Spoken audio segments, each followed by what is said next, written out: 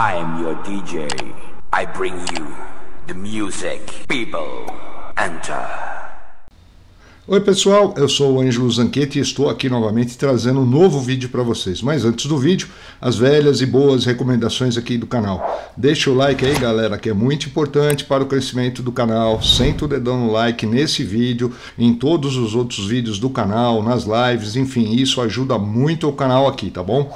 E faça também os seus comentários, deixe suas sugestões para que eu possa estar gravando novos vídeos aqui. E se você não for inscrito, vá se inscrevendo, porque quando eu chegar à marca de 10 mil inscrições, eu vou sortear aqui no canal um kit home studio que contém uma mesa da Lelong, modelo LE710 e um BM800 para o sortudo que ganhar este sorteio de 10 mil inscritos. Então aproveite e vá se inscrevendo, tá?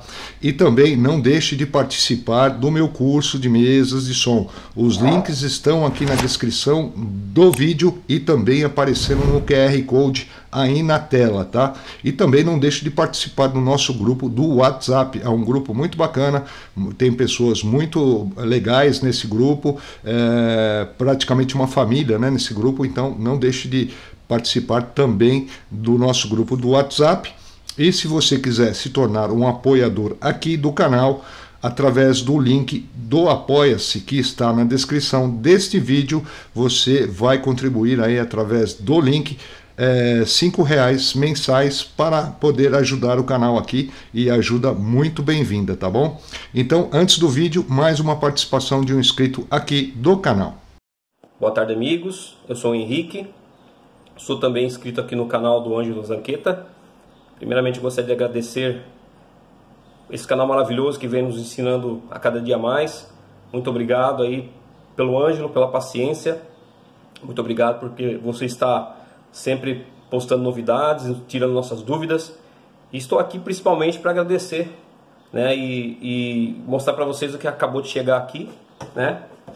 Aí ó, o prêmio de sorteio, né, o amplificador Lelong, né, LE706. Fiquei muito feliz por recebê-lo. Ainda não testei. Estou com ele aqui, ó, aparelho muito legal, né? Com certeza vai atender muito minhas expectativas aí, ó. Então, para que você que não acredita que o Ângelo ele faz sorteio e dá, tá aqui, ó, a prova tá aqui.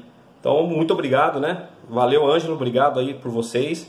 E vamos continuar nessa força aí, ajudando o Ângelo e ajudando o canal. Falou, até mais. Fiquem com Deus. Bom, galera, no vídeo de hoje eu vou mostrar para vocês, muita gente tem me pedido, muita gente tem comentado comigo sobre microfones condensadores. Qual a melhor maneira de se falar em um microfone condensador? Então, nesse vídeo eu vou mostrar algumas técnicas que vocês podem usar aí para falar com o microfone condensador, seja ele qual for, de qual marca seja, tá?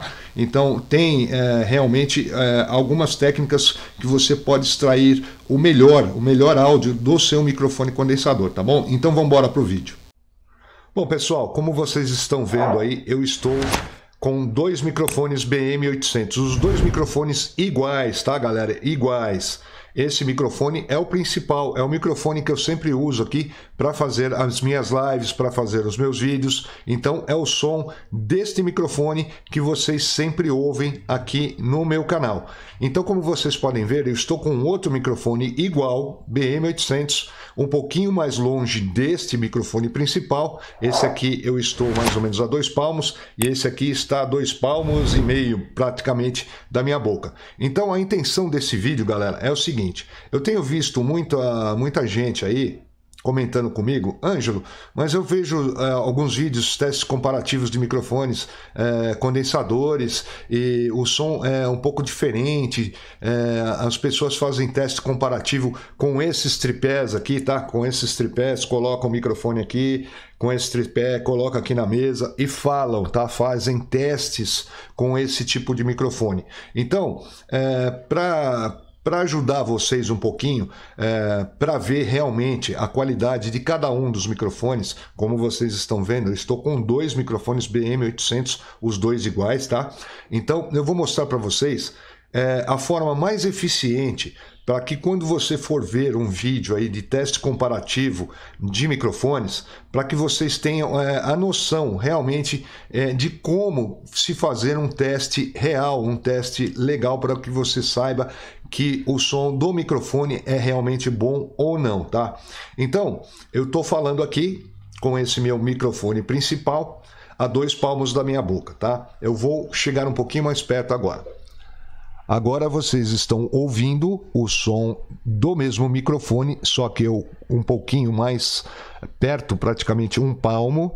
Vocês notaram aí que o timbre e o som do microfone, eles melhoraram. Ele está captando menos ruído, tá? Menos ruído externo, então ele está captando mais a minha voz. Então, essa é a distância ideal para quem quer fazer teste de microfone ou quer falar com o microfone condensador. Esta é a distância ideal, tá? 1 palmo do microfone da sua boca é o teste definitivo que você pode realmente ter a noção de como é o som do microfone, realmente o som real do microfone, tá? O timbre do microfone, as frequências que ele atinge, tá? Então, esta é a distância ideal para que você possa falar aí com o microfone condensador. Agora eu vou voltar à minha posição normal, tá? Agora vocês podem perceber que mudou o timbre. Ele está captando um pouquinho mais agora de ambiente externo junto com a minha voz, tá? E agora eu vou colocar esse microfone aqui em funcionamento para que vocês possam ter a noção aí. Ele está mais longe, vocês vão ver aí, ele está aqui na minha mesa com a mesma equalização, com o mesmo volume, tá? No fader. E como vocês vão ver agora, ouvir, né, o som, a diferença que é. Agora vocês estão me ouvindo falando com esse microfone BM800 mais longe, muito mais longe do que esse aqui. Então agora eu vou ficar um pouquinho mais perto. Então agora vocês estão sentindo que mudou o timbre, mudou o som do microfone. Estou a 1 palmo também do microfone, como vocês podem ver, estou a 1 palmo. Vocês percebam aí a diferença de som, tá? Principalmente nos microfones condensadores, tá, galera? Como tem alguns microfones condensadores que eles captam só a parte da frente e não captam a parte lateral e nem a traseira, esses microfones são os mais indicados, tá? Para que vocês possam ficar mais distante desses microfones. Agora, quando o microfone ele capta tanto a parte frontal como a parte de trás do microfone, aí o negócio pega, porque ele capta, como vocês estão ouvindo, os sons externos também, ele capta com muito mais facilidade, né? Com muito mais nitidez do que se fosse um microfone condensador apenas aqui da parte frontal, que captasse apenas a parte frontal do microfone, tá? Então, esse vídeo foi para dar um toque para vocês aí, que quando vocês forem fazer teste com o microfone, façam realmente um teste real. Eu estou a 1 palmo desse microfone BM800, é o mesmo que eu tenho aqui, tá? É o mesmo que eu tenho aqui. Então, a distância ideal para que você possa fazer um vídeo bacana, um podcast bacana com um microfone condensador é mais ou menos 1 palmo da boca, tá? É diferente dos microfones dinâmicos. Os microfones dinâmicos, como eles têm a cápsula muito mais resistente à pressão sonora, então você, com o microfone dinâmico, você pode falar muito mais próximo ao microfone para que ele tenha uma boa resposta, tá? Uma boa resposta de som. Então o microfone dinâmico foi feito para você falar quase colado nele, né? Agora, os microfones condensadores não, foram feitos para que você mantenha uma distância segura, que evite os puffs, tá? As pressões de P e B, e também tenha uma qualidade boa de som e capte menos ruído externo, tá bom? Agora eu vou falar com o outro microfone. E agora eu estou falando com o meu microfone principal, com 2 palmos, tá, de distância. É essa distância que eu sempre uso aqui nos meus vídeos, nas minhas lives. E agora vou me aproximar mais um pouquinho.